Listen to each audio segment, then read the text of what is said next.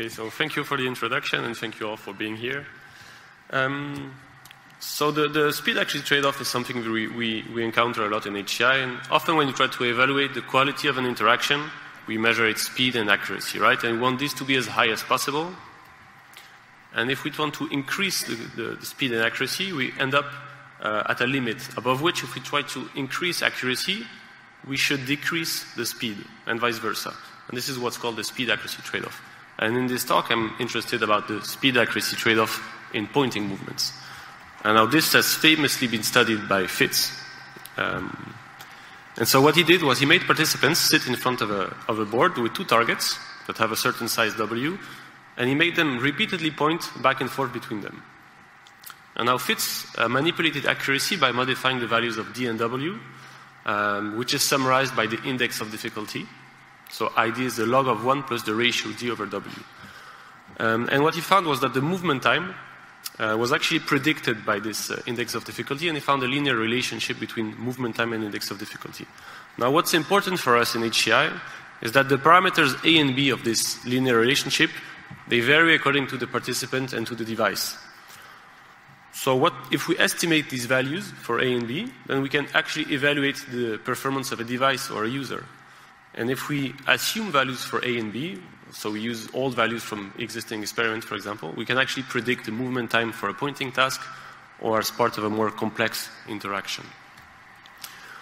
So FITTS law is widely used in HCI. I guess all of you have probably heard of it. But still it suffers from many issues. And in this presentation, I've selected 3 problems. So the first problem is the problem of many different formulations. And now the question is, how many different formulations can you think of?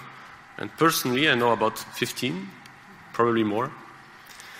Now the second problem is that sometimes participants miss the target.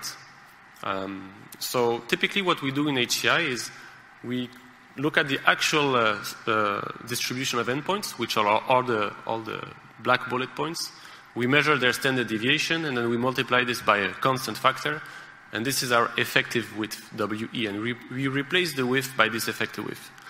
Now this was a solution first given by Crossman in experimental psychology, and then it was popularized by Mackenzie in HCI.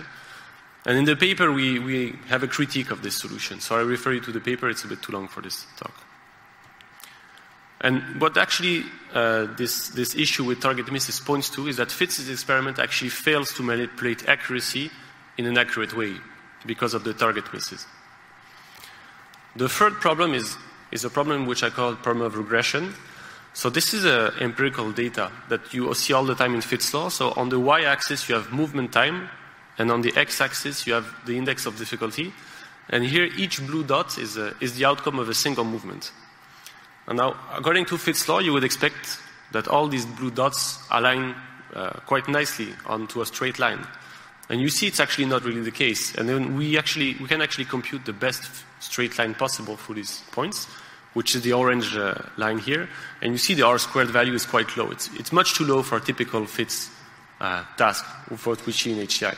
Because what we actually do in HCI usually is we consider the average movement time per condition.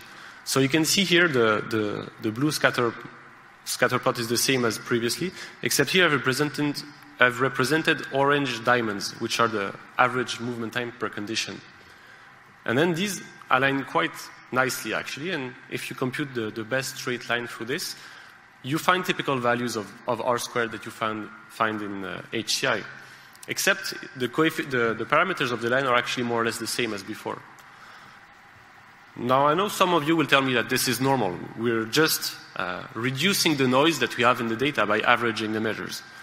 But then the question is, what do you do with data like this? So this is data from a field study, which is very high variability. And of course, we can compute linear regression, and this will give us the orange line that sits kind of in the middle. And you can see, obviously, it's what can we do with this information? It's hard to interpret. So the goal of this work is to provide a theoretical framework for the speed accuracy trade-off that's simple but rigorous and not completely driven by empirical considerations, and hopefully it will solve problems I just showed. And now what we're going to use is information theory for several reasons. It was first because FITTS law was actually originally conceived as an analogy with the Shannon capacity formula. and because the channel capacity theorem can actually be interpreted as a speed accuracy trade-off. So let's jump right into the only result I'm going to present today of information theory, which is the capacity of the Gaussian channel. So first of all, what's a channel? So a channel is just a pipe. It has an input, X, and an output, Y. And in this particular case of the Gaussian channel, the model is that the output is a noisy observation of the input. So you see Y is the sum of X, the input, plus some Gaussian sample. And now we have a clever way of having a mathematical formula for the transmitted information in this pipe in information theory, which is called I. And what we try to do is we try to maximize this transmitted information. And this maximum transmitted information is called the capacity, C.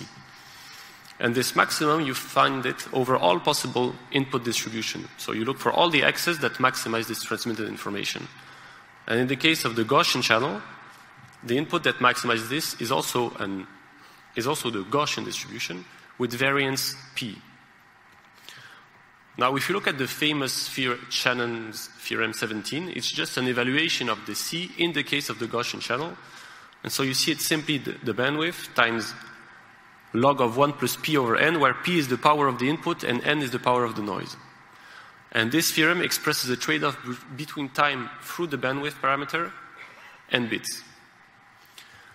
Now, FITTS directly applied this formula, and he said, well, in case of human movements, my signal is the average movement, and the noise is just the moving variability. And then he said, because bandwidth is expressed in hertz, which is, with the units are 1 over a time, he simply identified bandwidth to 1 over a time, and if you put all of this into Shannon's capacity formula, you actually find FITTS' first formula in 1954, and then he added later an intercept for better data fitting.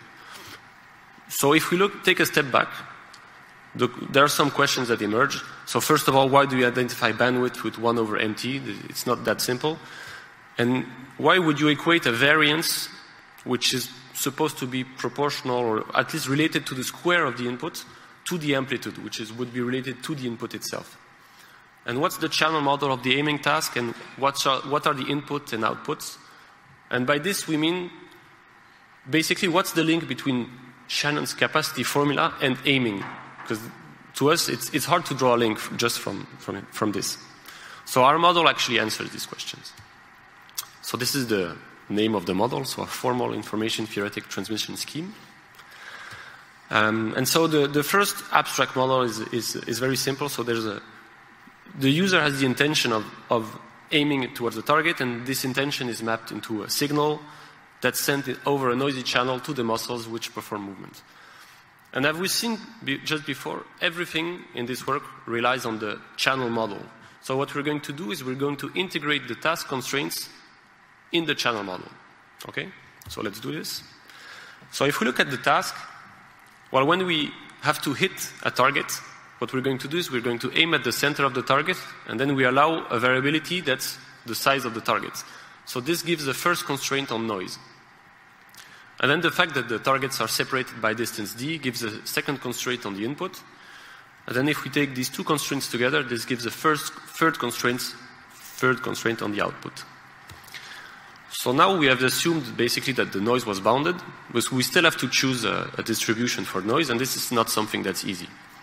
So what we do is we use something that's used in physics, which is called the principle of maximum entropy, which basically says that if you don't know how to choose a distribution, your best bet is to go with the one that maximizes the entropy. So in our case, this is the uniform distribution. So we assume, so this is a recap of the channel model, so with all the bounds and the uniform distributed noise. And so in the paper, we actually show how you can compute the capacity of this channel. So we express the transmitted information and then look for the best input. And we show that the capacity is actually log of 1 plus d over w, which is exactly the idea as proposed by Mackenzie in 1999. And what's interesting is if we look at the input that actually reaches the capacity, it's the discrete uniform input. And I've represented it just here. So the input space are the set of black bullet points. So it's as if, you see, the entire available space was filled up with targets of size w. And when you actually aim towards the target, you actually choose the right target. And so we sum up this in the paper with a catchphrase, which is that aiming is actually choosing. So this is an interpretation. So I know some of you will have maybe a tough time accepting the uniform noise assumption. But the interesting thing here is that if we look at what the uniform noise was given by the maximum entropy principle, so in our case it's actually the worst noise, right? So this capacity is actually a lower bound. And now the question is, suppose the noise is not uniform, but for example Gaussian, which most of you will agree is likely. What is the error that we actually make by assuming this capacity with uniform noise? And now in the paper we actually show that this difference is at most 0.2 bits. So it's actually quite small. You can find more details about this in the paper. So now we presented a model for errorless tasks with uniform noise, and then we show how it can be generalized to any arbitrary noise, and I just show you an evaluation with the Gaussian noise. And so what about target misses? So that's what I'm addressing now. So sometimes participants miss the target, as I've said. And in the paper, to talk about misses, we distinguish errors from erasures. And what we mean by errors, if you look at how the correction is computed, it takes into account the standard deviation. And standard deviation basically considers the distance from each endpoint to the target center.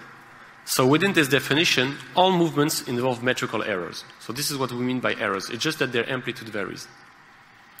Now on the other hand, if we look at GUI, what matters is really whether or not the click falls inside the intended area. So here if I want to click on sponsors, I can click anywhere inside this light gray-orange box. And it doesn't matter where the click takes place. And this dichotomous hit or miss notion corresponds to the notion of erasures. So in the paper, we treat the mistakes as erasures, and we show that the calculation of the capacity is actually very simple. And it's simply 1 minus epsilon, so which is actually the success rate, times the ID. And you see that the ID corresponds to the accuracy as prescribed by W, and the success rate is just a correction for the misses. If we compare the two corrections, so the Crossman-Mackenzie correction and the one that comes from an erasure model, an important difference is that the Crossman-Mackenzie correction assumes a Gaussian distribution for the errors, whereas in our case there is no such assumption. So actually we have a non-parametric formulation here.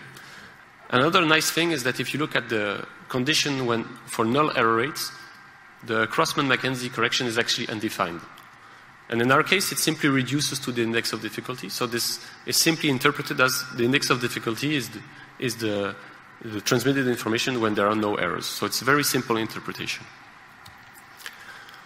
So this is basically I presented a complete model for movement time in FITTS tasks. But we never actually asked ourselves which movement time are we talking about. Because if we think about what channel capacity gives us, it should give us a minimum movement time because the channel capacity is expressed as a maximum.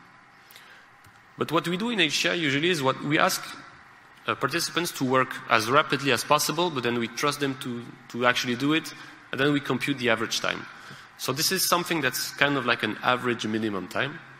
And so what we argue in the paper is that there's a lot to be gained if we separate these two metrics into an average time metrics, which would be given by the linear regression, as usual, and the minimum time metric, which would correspond to the information-theoretic interpretation of FITTS law. And to show you an example of how this looks like, so this is a data set from a pointing field study. And so you see that the orange line is the one that you get from linear regression. It kind of sits in the middle. And the minimum time metric is given by the black line. And so you see this gives a lot more information. You can actually compare two different metrics, and this gives a lot more useful information than just the orange line that sits in the middle.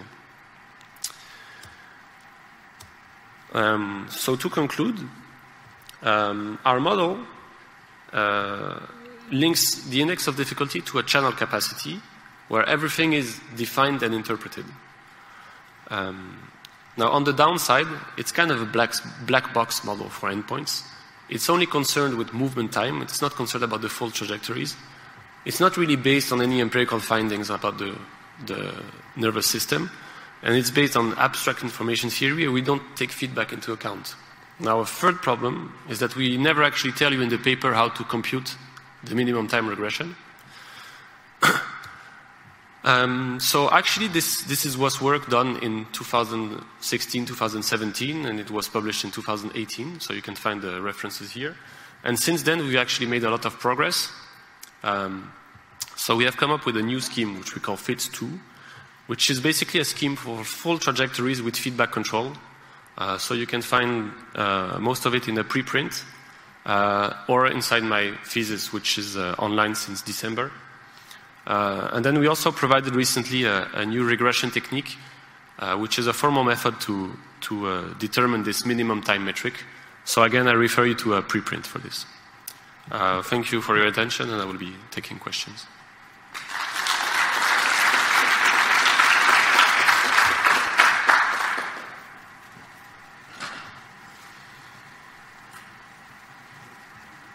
We have time for one quick question.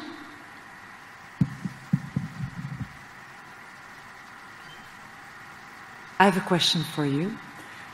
Would you advise from now on, if you want to characterize new input devices and you want to give like an index of difficulty or a performance measure, are you actually specifying that you should not only compute minimum time but also average time? Should we actually give two measures? Yeah, I think there's a lot to be gained actually by separating these two measures, and the difference between those two might give you interesting results. For example, if I did this on a control, if I've shown you the same thing on a controlled study, the average time metric and the minimum time metric would be almost identical. In a field study, they're very far apart. And actually just computing the two and looking at the difference can actually give you an idea of how much the participants actually invested their effort during the experiment. Because sometimes we know participants, they get bored, especially in experiments like FITTS task. And this actually, if you notice that the two lines are actually quite close, it can give you some assurance that the participants were actually engaged in the task or things like this. So this is one idea.